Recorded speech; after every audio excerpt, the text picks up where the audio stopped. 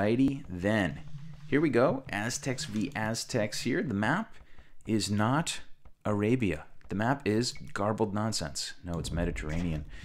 Okay, so right off the bat, you can see BacT has a whole lot more land. The orange player here has a lot of map to work with. His opponent, Miguel, is really kind of crammed up in the corner. For better or worse, I mean, his gold is safe. He'll have a safe wood line, but he is really, really, really close to the water. Any economy he builds here is going to be kind of annoyed. So maybe a nice map generation here for BacT, but we'll work our way through it. Aztecs v Aztecs on Mediterranean. So Mediterranean is one of those maps where you can like wall up the sides really easy if you want to, right? They're not long stretches of land here. There is extra food on the map, so keep that in mind. And it's easy to block in. Winning the water is incredibly important because all of the damn fish jumping out here in the middle. Obviously, you want to get that resource. You can invest in maybe 10 fishing ships, and if you keep them alive, you can fish this entire pond out. You can get, I don't know, what do you think? 10,000 food in this water for the price of maybe 1,000 wood?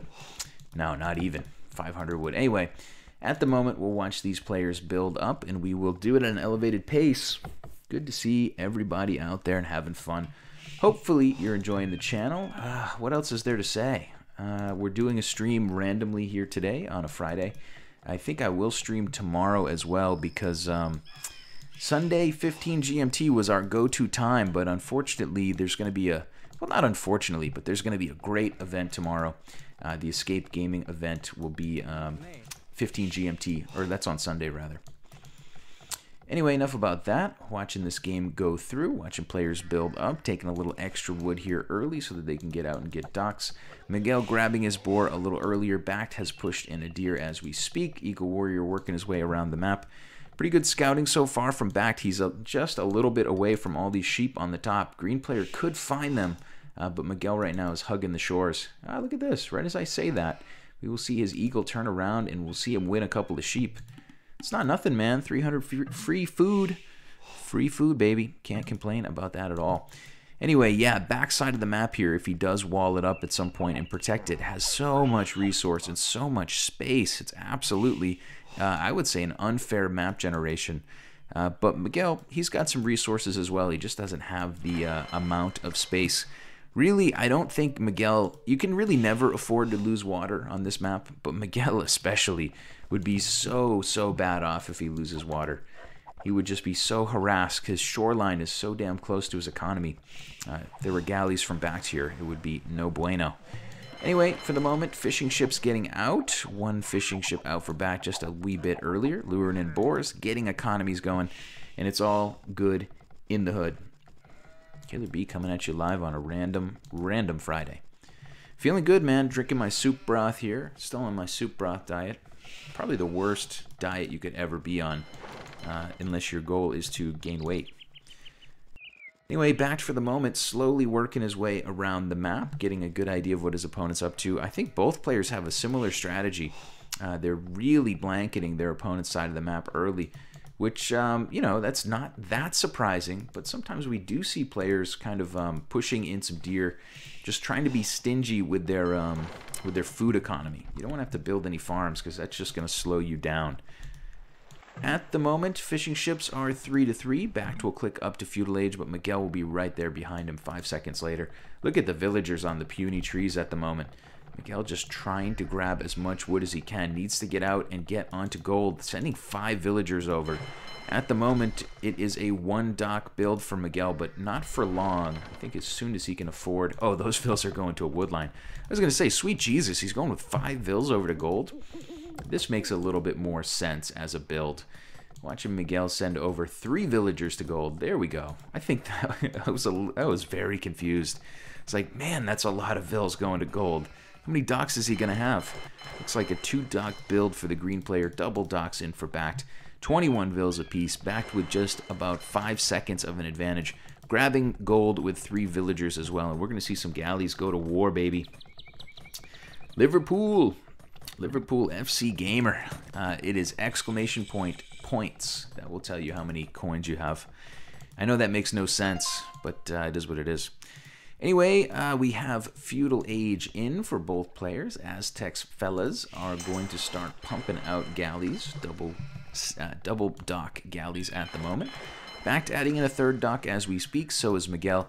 Seems like there is some sort of unknown meta here. Look at the freaking sheep at the moment from Miguel. Miguel is hoarding these extra sheep, man. I like it. He's got to be focused on gold. He's got to be focused on wood. So just let the sheep kind of chill. Anyway, for the moment, galleys coming across the map. Excuse me, no upgrades on those. Wow, how about that? Killer Bee just burping into the microphone. Just a little bit of picking and poking right now. Players seeing if they can get a slight advantage. Reinforcement time, of course, will be closer for Miguel and faster. But BacT is out early, and maybe he would like to get in there and maybe snipe some fishing ships. Right now, BacT is microing, but he is 4 ships versus 5. He's going to lose 1 early. Miguel may even get another here. Looks like he should get a second ship. 2 ships for the price of none so far. Miguel's ships are starting to get low, but BacT not able to capitalize yet. BacT will sail back across his pond and turn around and fight. It is still 5v4, isn't it? But soon Miguel's going to start losing ships. It's inevitable. The galley fight has begun. Early advantage to Miguel, getting a couple of nice little kills with good micro there early. Seems to be in a good spot. In the meantime, we can slow this down a bit. We will see that BacT is 1 villager ahead of his opponent, which is interesting. BacT for now is floating a little wood and gold, still pumping it all into his eco. Miguel taking those sheep, not really able to micro that and the water at the same time. Can't blame him. I couldn't do it either.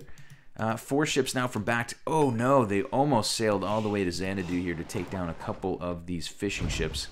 That can be a really nice advantage, sacrificing a few galleys for fishing. But for the moment, BacT is thwarted once again, and man, you got to think Miguel's in a good spot. Miguel out a little bit faster than BacT here early on in this game. BacT is going to send 4 galleys to the corner, but this map does not have an escape route for him, and Miguel's going to probably get all 4 of these ships for really cheap. Really difficult map to win on if you don't control the water. Just 4 fishing ships for each guy right now. But soon we will probably see BacT's eco get knocked down to 0, and we might see Miguel be able to add in more fishing later on. For now, we're just seeing players focusing on military. Miguel carving off most of his navy, just going to leave enough ships to kill his opponent. This is a really smart move. This will win or lose you games sometimes. You know, if you chase somebody's army around the map, oh no. Okay, Miguel continuing to chase. If you chase an army around the map with a huge army of your own, you do sometimes get punished for that. Both guys trying to snipe some fishing. Miguel can at least punish BacT right now. BacT for the most part with just a single ship back at home to try to protect his fishing eco. These 3 ships are going to go down. We are going to see BacT on 1 fishing economy? 2 fishing economy. Yeah, one fishing ship at the moment for BacT. Tough early start for BacT, +1 damage in for both players. Wheelbarrow coming for Miguel. BacT here is Miguel here is controlling the waters. He's only 4 galleys ahead. It's not an impossibly difficult proposition to come back from. But if he keeps those ships massed up in AOC, there isn't a whole lot you can do until you get up to the next stage, and then you can build some fire ships or something of this nature, depending on what civ you are. Right now, this is just a tricky situation. BacT is not going to be able to get back in this, but that being said, he's only 2 military behind. Miguel making some interesting decisions. He will chase this entire navy to the corner once again. BacT will get a couple of ships, but it's not going to last for long. Miguel again chasing those ships to the corner. BacT will come in from behind and try to pincer, but Miguel's got more ships back there as well.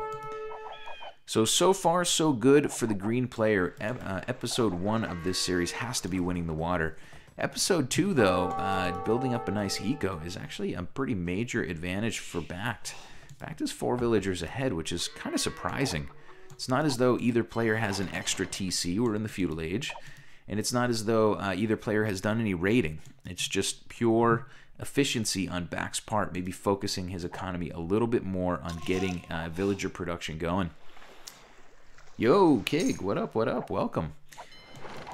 So Miguel winning the water, BacT with a bigger eco, but man, I don't think it really matters. Once you win the water on this map, you can really do a lot of nice things. Smooth sailing. BacT has to be thinking about trying to win this in the next age. At the moment, saving up quite a lot. It looks like he just bought a little food. He just spent some gold to buy up some food, and BacT will click up early. You have to think about, if your opponent's beating you at the current game you're playing, which is a feudal galley war, you got to think about another strategy, and BacT's strategy here is going to be to click up to the castle age. What he does next is going to be a question that I don't know the answer to. You can just start pumping out, you can try to pump out higher technology, higher tech ships, or you can drop some TCs, or you can make a push on land. From the eco of BacT at the moment, it does not look like he's going to do anything too crazy on land. Could be wrong about that. But Castle Age coming in slowly, and we will find out pretty soon. Miguel is not going to be that far behind, so this is a tough position for BacT. Miguel will click up here in maybe about 20 seconds, 30 seconds, depending, I guess, on how fast his, his food eco isn't that fast. So Miguel here is going to take a little longer. Actually, the green player building some archers here. Very interesting. Going to invest a little resource in having a terrestrial army in the early game here. Has the galleys, has the army on land, putting BacT in a tricky situation. He sold his stone, so he won't add TCs. Ah, interesting. I didn't notice that. Yeah, BacT there did sell his stone. Wow, props to you, my friend. Early market, I think it's a sort of it's not a desperate move, but it's a necessary move, I think. If you lose the water, if you lose plan A, you got to go to plan B. Anyway, at the moment, +1 archers for both players. Miguel reacting pretty quickly to a couple of archers from BacT, and he's able to win even that fight on the land. Really tough situation for BacT. BacT hits the castle age. No, Miguel clicks up. Here we go. BacT hits the castle age, and all of these docks are idle. Just too difficult, I suppose, right now to get back on the horse. Sending villagers out across the map to go over to gold. At the moment, the orange player has 1 barracks that I can see here. Sorry, I'm casting one-handed. I know that's kind of a scrub move. Double ranges on the front. Ah, some snuck vills on the front that I didn't notice. Backed up to crossbowmen, trying to take over a little bit of land here. He's going to be able to maybe pop out an early mangonel. He's seen his opponent go into archers, so maybe mangoes. But hey, could be a ram as well. At the moment, though, Miguel is not just going to lay down and take this quietly. He's going to go in with 4 archers and start doing some raiding. Feudal archers take a long time to kill vills. Hand-to-hand combat here from the villagers is a smart move. Eagle warrior coming over, and BacT should be able to deal with this. But I think Miguel being a little aggressive is a nice move. We are going to see a ram right off the bat from the orange player. Miguel continuing to control the water. He's only added in 4 fishing ships, which is maybe not as many as I would have expected. You can fish like a madman if you want to once you control the water. But for now, Miguel diverting resources over to his, basically his land defense. Miguel is, I would say, kind of taking the bait here. He's gone double towers, he's gone over to stone, he's adding in archers, and he's ready to fight BacT's land army. I think he's going to win this fight based on his situation being better. And yeah, there's nothing else to kill on the water, I guess, so you might as well get used to fighting on land. Miguel, for now, running out across the map, just trying to keep his archers alive, but those are dead meat. Bodkin arrow and crossbowmen coming in, but only 4 units. Siege workshop in defense for Miguel. Coming up as we speak. No real answer for this ram, unfortunately. You got to rush it down with vills, and to do so, you are maybe going to take some crossbowmen fire. It looks like Miguel will be able to rush this down. BacT not within range with his crossbows at the moment. Water is less important for BacT. His land is big enough. Yeah, BacT here has to go for the land push. It's all in now. A couple fire ships, though, do pop out. Ooh, I didn't expect that, and maybe neither did Miguel. Miguel did not tech into he didn't tech into War Galley just yet.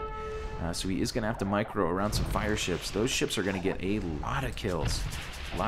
But in the end, Miguel still controlling water. Still just 4 fishing ships for the moment. Miguel rushed down the ram. BacT has added in a mangonel, so for now we will wait and see if BacT can get in. Defenses should be pretty tight here for Miguel with double towers and a mango just waiting there. These buildings will take a while to get through. BacT now just with a couple of archers for the moment. Sending more and more units out. It looks like BacT is making eagles. Eagles in the castle age. Well, eagles in the castle age. They are not the greatest, but they're possibly going to help back to turn this one. You know, sniping your opponent's mangonels and things like this are really a good job for Eagles. At the moment, fishing ships continuing. No, fishing ships not continuing to come out. Sorry, I don't know why I'm so focused on fishing ships. War galleys from Miguel completely taking over the water. He needs to take more advantage of this, at least in my opinion. But to be honest, he's doing a great job at spending all of his resources to defend himself, to build up his eco. At the moment, 48 villagers for BacT, 46 for Miguel. Pretty nice game as far as villagers go. A little bit of nice micro here on the land. BacT will lose a mangonel, 1-for-1 trade. And we'll see Miguel push out. I like that he's not being passive here. Miguel is winning this game hands down. And sometimes you have a tendency to like, oh, my opponent's pushing me on land. I got to really defend myself. Miguel much smarter than that. He's going to start pushing out. Going to start taking some free houses on the side. Ooh, this TC is... Ooh. Okay. This is a TC that maybe Nomano would like, but I'm not a fan.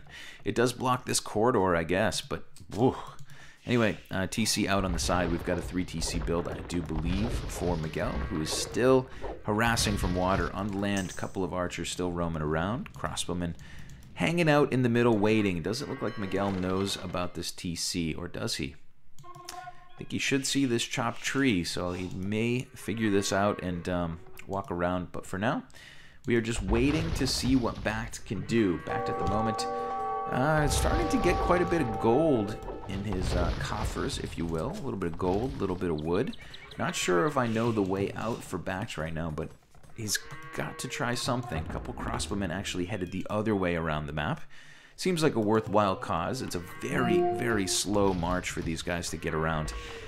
But they may head toward this side of Miguel's eco and maybe distract him enough. I don't know. It's hard to envision right now the orange player getting back into this. +2/+1 on the crossbows from Miguel coming forward. He's going to take this wood line and make it completely idle. BacT was trying to go forward, but he's going to be the one who has to turn around. Still just +1 damage on the crossbowmen from BacT. BacT here has been beat in the feudal age, he's been beat in the castle age, and he's about to be beat altogether.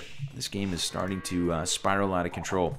Miguel has gone into 10 fish now, so that's really cool to see, and he's just absolutely hogging all this free food.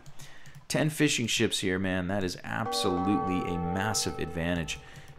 So much resource saved. BacT having to farm really extensively. If we look on Miguel's side, he is farming, but not nearly as many farms as his opponent. Could be wrong. Could be wrong. There's quite a few farms in there from Miguel as well. Anyway, for now, it's looking really, really bad. Miguel's going to keep his crossbowmen within range of his war galleys and kind of chill out. BacT will grab a relic. And we'll have to see, man. We'll have to see if there's a way to hold on. In theory, if BacT could go imp sometime soon and start going into eagles, yeah, maybe he could come back in this one. Hard to say. Villagers going down left and right. BacT still not able to fight toe-to-toe.